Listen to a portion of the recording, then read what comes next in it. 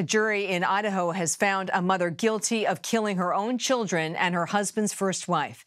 As Kris Van Cleave reports, witnesses testified the so-called doomsday mom believed her kids were possessed by evil spirits. Guilty. The so-called Idaho doomsday mom learns her fate. Guilty.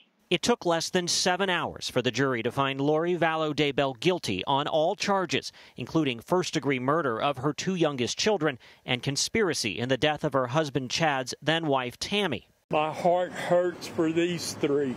Family members were emotional after the verdict. JJ, Papa misses you. I miss you. Larry Woodcock first reported his 7-year-old grandson Joshua J.J. Vallow and 16-year-old Tylee Ryan missing in 2019. I stood up and I said, where are the children? Where are the children? Give us back our children.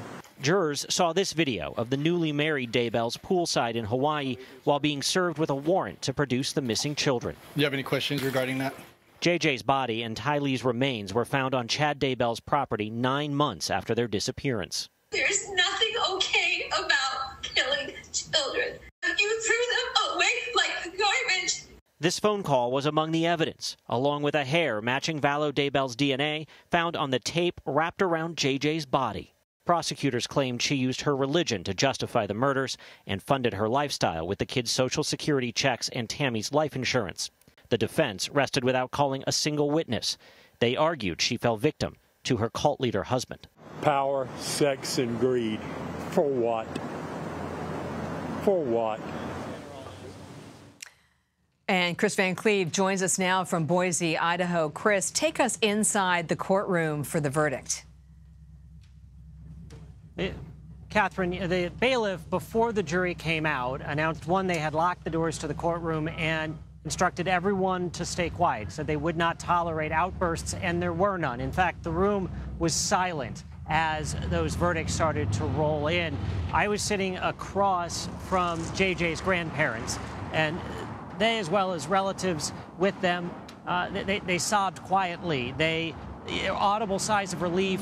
JJ's grandfather pumped his fist at one point when one of the guilty verdicts was read, and then they all embraced each other, arm in arm, as the hearing continued. One observer said she felt it was almost a surreal experience to be in there. She said she didn't feel like she took a breath until the last of those verdicts had been read. People had thought this would happen yesterday, many of the observers to this trial, because the prosecution case seemed so strong.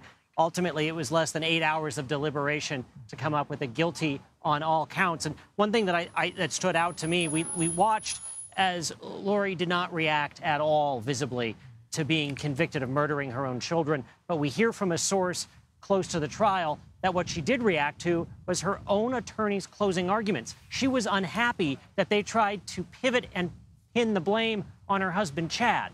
That's what she reacted to. Well, Kris, thanks for that firsthand account from inside the courtroom. So when can we expect Lori's sentencing, and is she looking at multiple life sentences? Yeah, it is highly likely that she's going to spend the rest of her life behind bars. Sentencing is likely at least 3 months away here, and we're learning that she may be facing additional charges in relation to the death of her former husband, Charles, in Arizona. Maricopa County announcing just minutes almost after these guilty verdicts came in that they plan to seek her extradition after she's sentenced. Her husband, Chad, he also is going to go to trial. He'll be tried separately. He could face the death penalty if convicted.